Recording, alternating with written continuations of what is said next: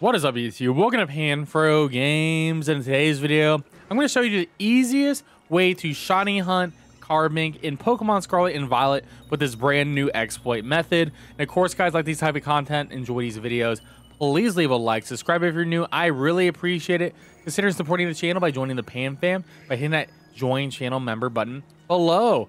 So let's begin with the location of Carbink.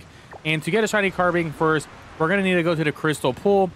And from the Crystal Pool flight area, we're just going to walk to the left and we're going to go to the cave where the Carbinks are located.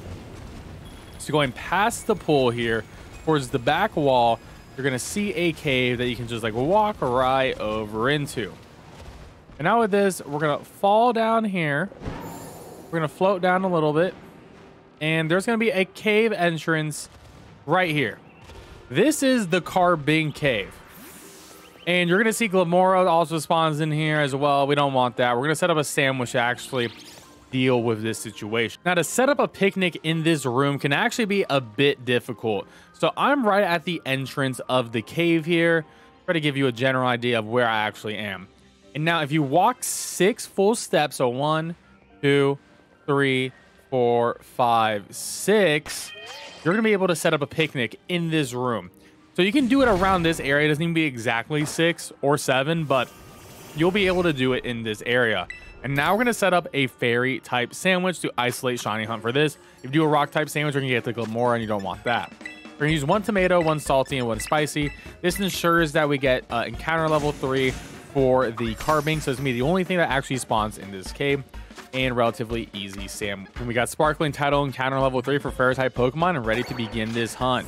So instead of just hitting Y and leaving the picnic, what you want to do is you want to walk as far as possible away from the picnic and then hit Y and exit the picnic and then walk out. And you sort of don't want the Carbinks to be in sight because this is actually going to end up respawning the room full of Carbinks. So wait just a little bit of time and you can get a room about like 10 to 15 Carbinks.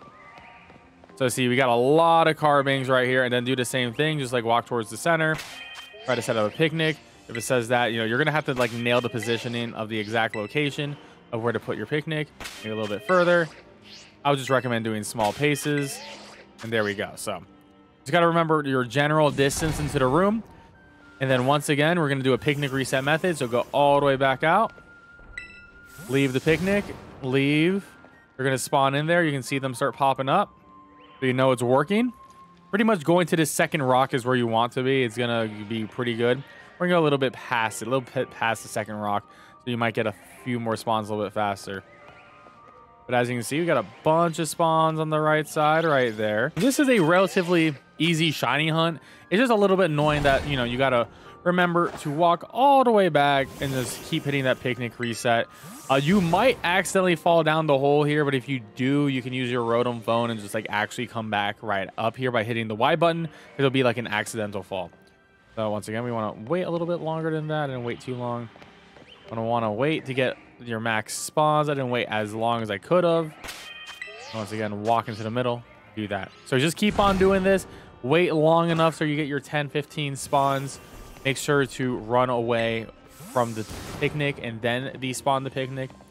Then go down here. Wait a little bit longer. And we're going to be looking for that shiny Carbink. I mean, it's very obvious. It's a darker rock and it's a better like blue color on it too. So you'll be able to notice it from the pack for sure. And just like that, in about 19 minutes, we got our shiny Carbink. And it is a very obvious shiny. I mean, it's a gorgeous shiny for sure.